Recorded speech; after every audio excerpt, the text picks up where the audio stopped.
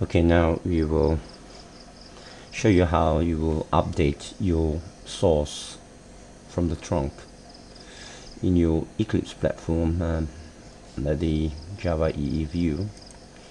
Of course, initially you will have set up from subscripts the SVN, where you can check out the project, and from time to time you may need to update from source as changes are being contributed by various people.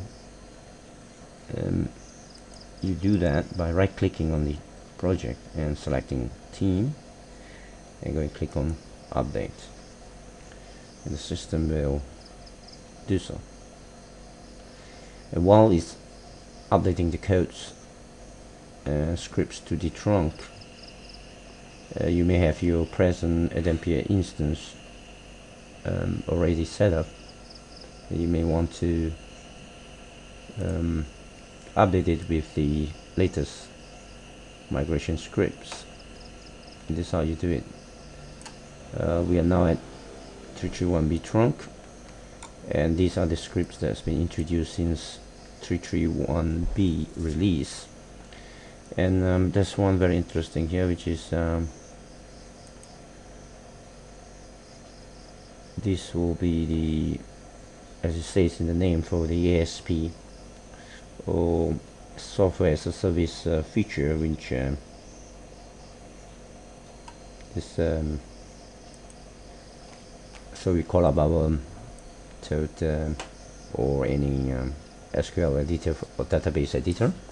Here I'm having this for my Oracle, and I'll just take the script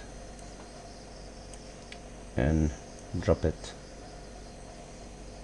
Okay, did I have it here? Alright, and so I'll execute it into my database. So it's been executed. Then we can stand by to launch.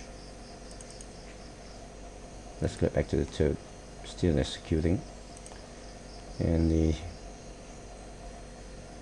trunk has been updated, so we can see that's done without error. As we launch ADempiere, we should be able to see the new feature being updated to it. Of course, you will have to compile the trunk to get any Java codes into your latest ADempiere. But here, the script we just ran are basically for the database. So you can see that they ran successfully just now, and the feature that was done for the ASP model is now here.